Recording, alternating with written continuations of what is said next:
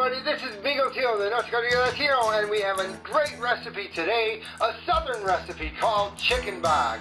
Now, many of you Latinos out there will say that the Chicken Bog is very similar to paella, and other people say it's very similar to jambalaya, because, well, they're very similar. They have a lot of the same ingredients: rice, chicken, sausage, spices. The only thing that the Chicken Bog doesn't have in it that a lot of paellas have is seafood. But we're going to make a Chicken Bog today in a big pot. So we got our ingredients all set up. Here's our big pot, everybody. And in it, we're going to put some nice sausage, low-fat turkey sausage, cup of chopped onion, and some spices. But before we do that, we got to add some chicken. Because it wouldn't be called Chicken Bog now, would it? It's out of my chicken. A nice packet of chicken, about 3 pounds worth, and have it quartered and ready to go.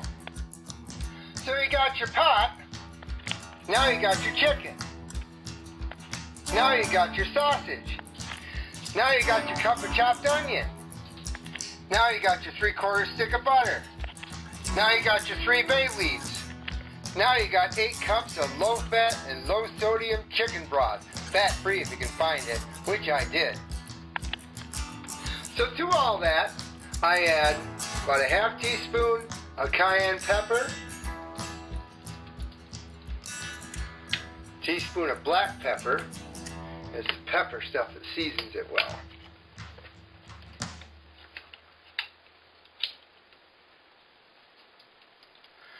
Kind of like the saffron in a paella, seasons that well. Get some seasoned salt, or if you want to go to the Latino route, adobo. What is adobo? Seasoned salt. Teaspoon of that. Throw it all in the pot, because what are you going to do with this pot? Boil it. There it goes. And then what they call house seasoning, which is basically another teaspoon of pepper and a teaspoon of garlic powder. Well, mix it together before you put it in, or else it's not going to be very effective. You know what I'm saying? There's 1 teaspoon. Get your garlic powder out, and you're going to have another teaspoon.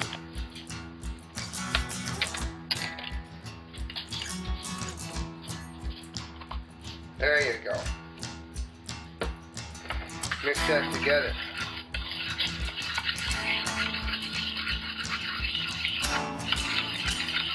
Adds more seasoning to it to make it Chicken Bog and not just rice and spice. Lord knows what else. All hanging out in your pot. And a nice big spoon. Stir it together.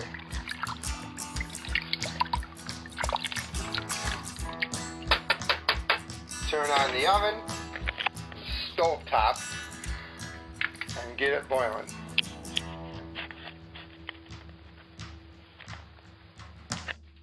Once that pot gets boiling, cover it for 40 minutes.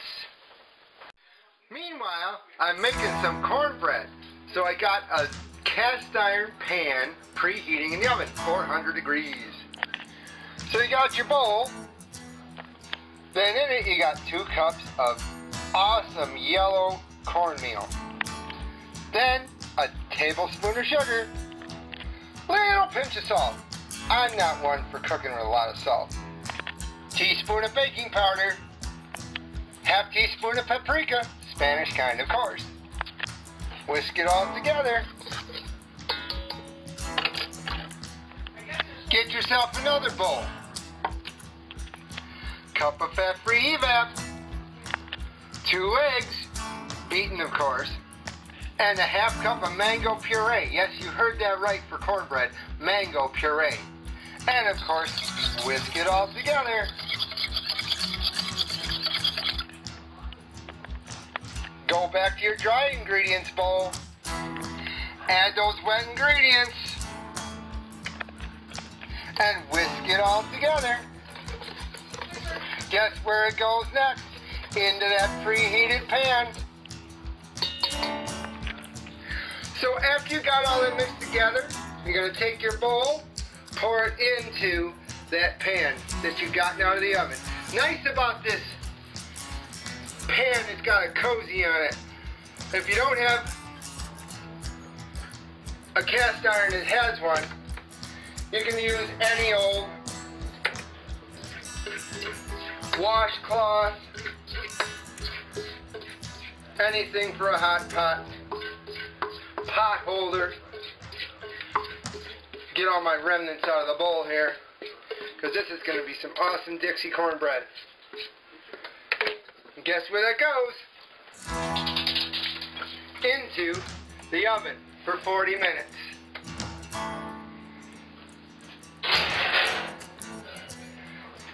Don't forget to take the cozy off,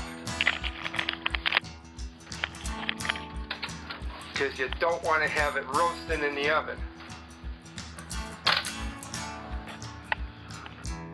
Okay, so I have removed the chicken from the pot, and in the pot I'm putting 3 cups of rice. There's 2.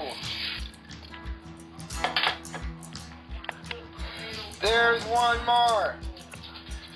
Turn that heat back up, bring it to a boil. Got it boiling, let it boil for 10 minutes. Stir it a lot too, so that rice doesn't stick to the bottom of your pot. That is the worst thing, when rice sticks to the bottom of the pot, it's all burned over that. Look, I took my cornbread out of the oven.